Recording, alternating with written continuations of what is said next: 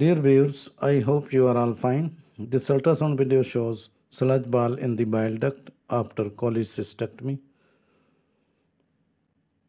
The gallbladder is missing due to surgery and a sludge ball is seen in the bile duct. Sometimes stones may be left behind after the removal of gallbladder cholecystectomy. Typically, they are found within 3 years after a person has undergone the procedure. Recurrent gallstones continues to develop within the bile duct after the gallbladder has been removed.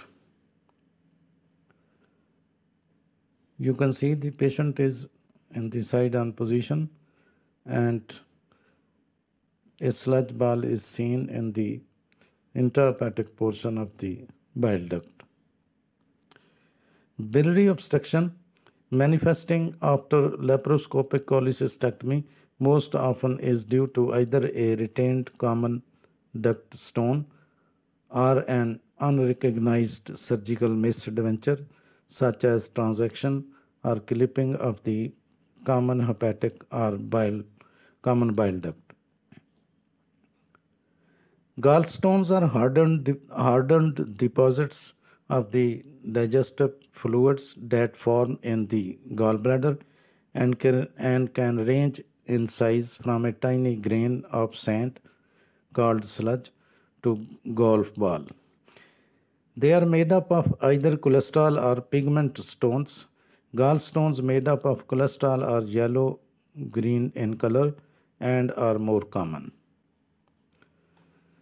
As you can see, a sludge ball measuring about slightly less than 1 centimeter is seen in the gallbladder, in the bile duct, intrahepatic portion of the bile duct.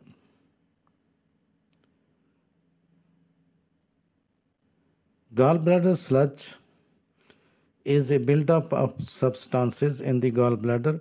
It is not a medical condition on its own, but can lead to conditions such as gallstones and pancreatitis. But in this case, the gallbladder is missing, so there is no chance of gallstones. It can also go away on its own.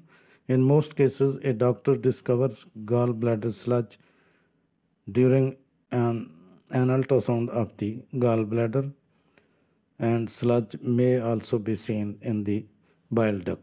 Thanks for watching. Please subscribe my channel. If you do like this video, please click the like button. Thanks.